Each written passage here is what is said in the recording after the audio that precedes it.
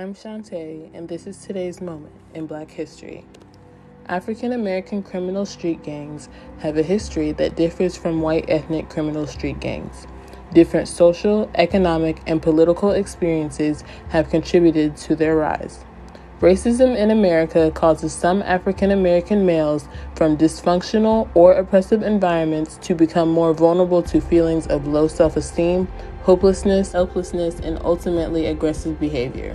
In fact, the Bloods initially formed to provide members protection from the Crips. The rivalry started in the 1960s when Washington and other Crip members attacked Sylvester Scott and Benson Owens, two students at Centennial High School.